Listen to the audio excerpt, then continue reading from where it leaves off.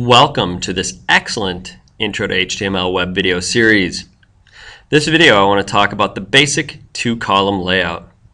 This is going to be kind of the structure that you'll build on for almost any web design that you do. And you're going to do it slightly differently from time to time. You might use fixed layouts, you might use fluid layouts, you might use absolute positioning, you might do all kinds of things. But this one I'm going to show you a very simple and very lightweight, in other words, very little code way of doing a two-column layout. We're going to start with a header, a footer, a nav, and then two columns which are going to hold different types of content. So I'll start by throwing in the header and the nav and the footer. Actually, I'm just going to copy it from another web page. Always reuse when you can. So I've got my header, my nav, my footer,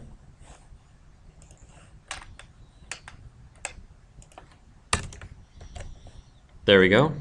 Save it. So I've got my header with an H1, my nav with a UL and 4 LIs. Each LI is going to hold a link. Then I've got my footer with small print that says copyright 2012. Now in between the nav and the footer, I need to put my two columns. The columns are going to be created using divs. You might recall a couple of units back we talked about the div. The div is a basically naked, unstyled block level element that is going to be used to hold content. We use it as kind of a generic container. So it looks like this. Div opens, div closes. Now I need two of these sets of divs in order to make my two columns. This is going to be my first column, and this is going to be my second column. I'm going to call these two divs main content and sidebar. The sidebar might be used for things like advertisements or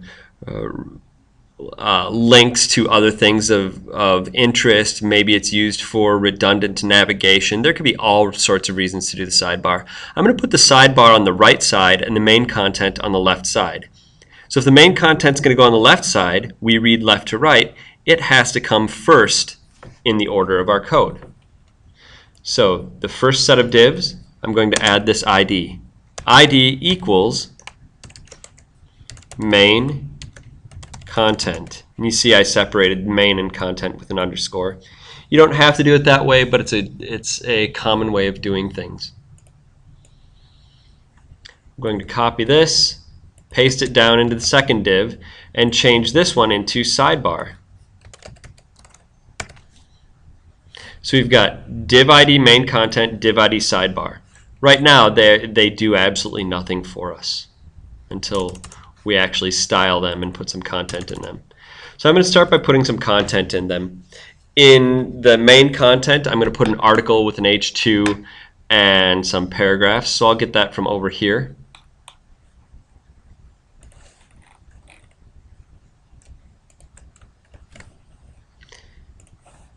Oops.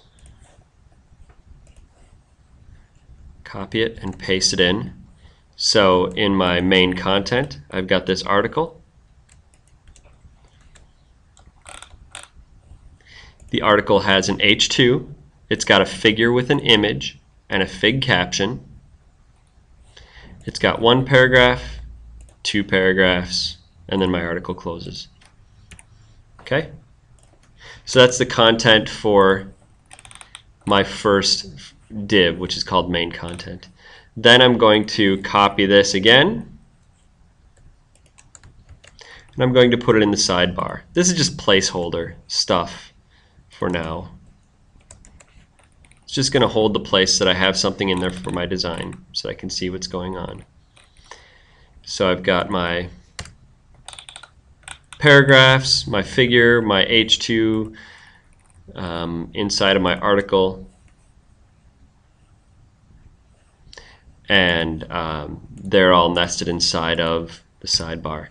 And you know what? I'm going to paste another one of these articles into main content. So I'll have two articles in main content, article 1, article 2, each one having an H2, a figure with an image and a fig caption and a couple paragraphs.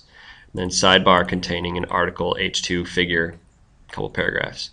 I'm going to save it and run it in the browser so you can see what it looks like. Right now it's totally unstyled. Here's my H1, here are my links, here's my subhead for the first article, here's an image, here's a caption, and here's my two paragraphs, and then I've got the other article below it, and then I've got the last article there, and my footer. Right now it's totally unstyled, so that's why it looks like this. Now, the first thing that I want to do is I'm going to style the figures just so that they work properly. So I'm going to go up to the style sheet. This should be review. We talked about this in a previous unit. Figure, width, 30%. I'm going to start by making the width of the figure 30%, so it'll take up 30% of its containing element. Okay?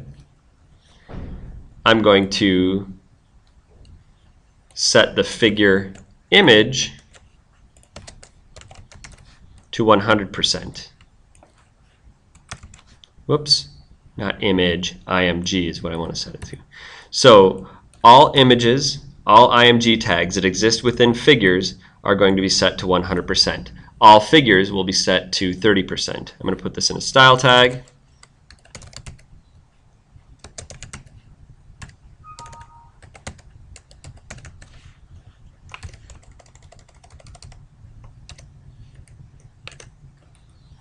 Close my style tag, save it, refresh it, and it should just shrink up those images a little bit. There we go. The images got a little bit smaller and they fit a little bit more nicely. Okay, so those figures and images are styled. Now I want to style the rest of it so that we get these two columns. So like I said before, our columns are going to be made up from the main content div on the left and the sidebar on the right. Now these two columns need to have widths between the two of them that will add up to 100% because we want them to sit nicely side by side on one line. So main content, maybe I'll do something like 70%, 30%. So I'm going to set the main content width to 70%.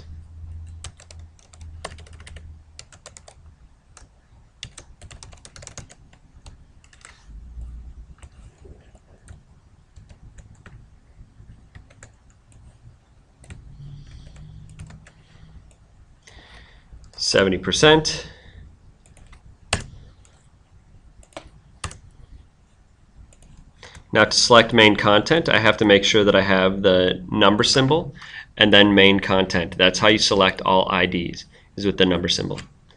Save it. I'm going to copy the main content one and change it to sidebar.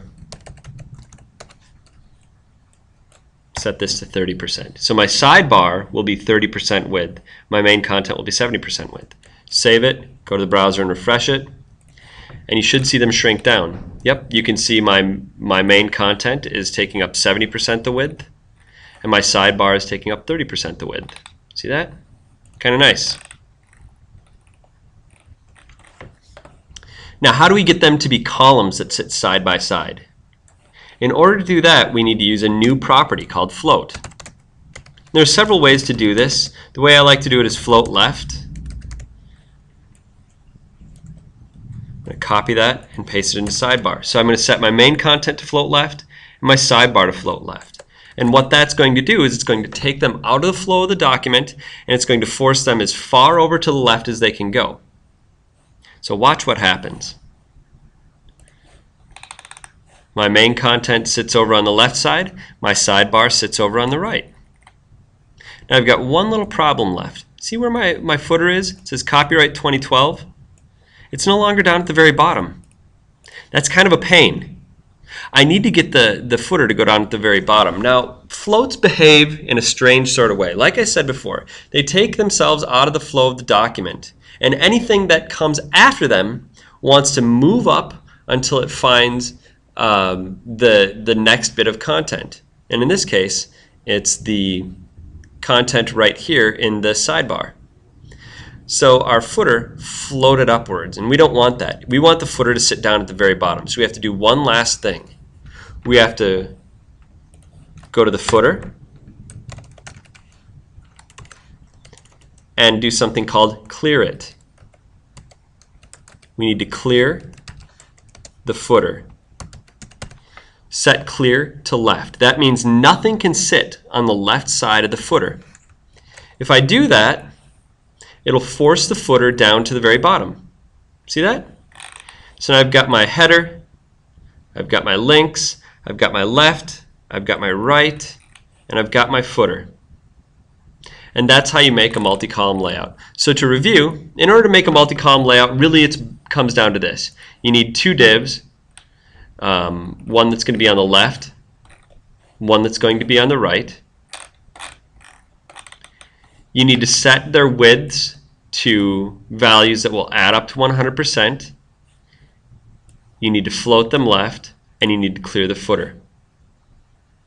If you can remember those 5 basic things, you're going to be able to make a simple 2-column layout anytime. Because then all you're doing is building all the other things onto it that we've done in the past. So good luck with this one.